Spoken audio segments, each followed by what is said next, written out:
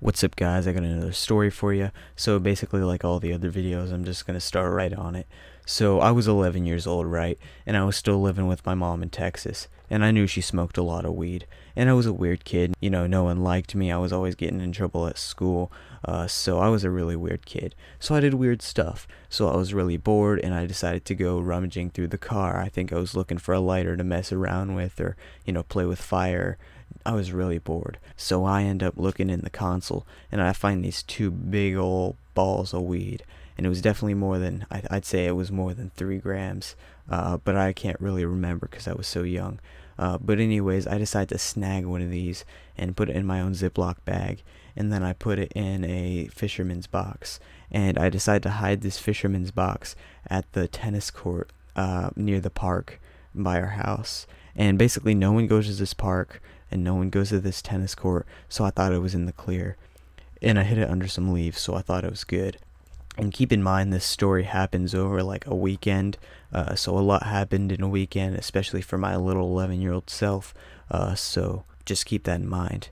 So basically I made a really dumb idea to tell a 7th grader. I was in 6th grade, so a 7th grader for me was like, wow. So I basically told a 7th grader, I thought he was the chillest guy on earth. I was like, yo, I have some weed and I have it hidden in a box. I don't know why I told him. I felt the need to tell somebody. I was 11 years old. I can't keep a secret, right? But the problem with telling people things is they end up telling other people as well. So he ended up telling this kid Gavin and some other people. I was chill with them knowing, I kind of trusted them, it wasn't a big deal. But then one day I was hanging out with Gavin. We were riding our bikes, and this was on a Sunday, right?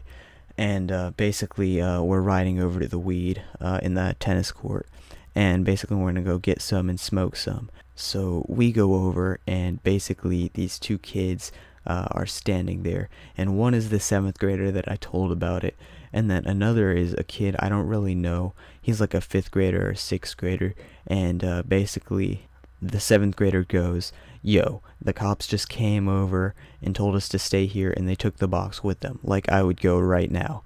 So me and Gavin had been smoking a little bit, and we were like, oh shit, like, I don't want to get in trouble with the cops. And if you don't know about Texas cops and weed, like, they're super mean about it.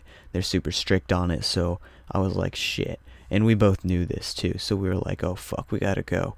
So we decide to ride to the elementary school, right? And then we're like, this is probably a place where they're gonna know we're hiding. So we decide to hide in the woods by the elementary school, which might seem a little extreme to you. And I thought it would be extreme too. He had the idea. But then we get into the woods and we're hiding a little bit. We're not hiding in the leaves or laying down, we're just standing in the woods, and we actually see cops walking around the gas station that's next to the elementary school. Someone must have seen us go there, and it was really scary, especially for me being 11, and I was really scared of it.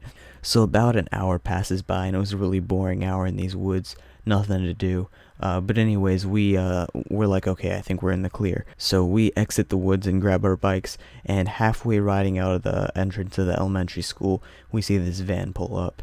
And I didn't think much of it, but then my friend Gavin's eyes just widen, and he's like, shit, that's my mom.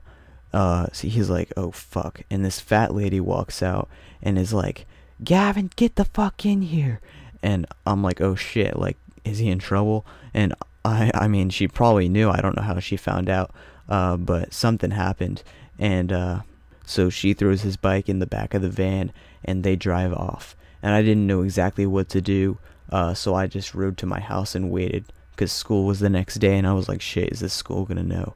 So I get to school the next day, and I get pulled out of my 2nd period class, and the principal starts talking to me, and is like, we know about the weed thing, like, we know what happened, someone told us. And I was like, okay, who told you? And they wouldn't say who told them, so I was kind of left in the dark about that. But what I'm pretty sure happened was the younger kid, the younger ginger kid that was there, that I really didn't trust. I think he told his mom after the 7th grader dude told him, and the mom got super worried, of course, because we're like 11 years old handling weed. Super bad idea. So she probably called the school and the cops and had them come. I'm not sure if they got questioned or anything, because I didn't ever talk to them again. I don't think their parents wanted me to. So yeah, anyways, the principal's like, okay, we're gonna have to expel you, and I ended up getting expelled because of this. Luckily I'm out of that situation now. I'm not living with my mom, so I don't have to worry about that, and that's really good. So yeah. Alright, so if you like this video, give it a like, and if you want more stories, subscribe, and peace. I've been there, I've done that, this rap shit, I run that, motherfucker, this far from a comeback, if one of us fall, then we run back, can't let that social worker just snatch up my cane, gotta get my son back, cause when they coming through, that system don't give a fuck about you, everybody gonna die, gonna go one day, maybe it'll happen on a Monday, dropping the work and get hit by your Hyundai, fucking let it all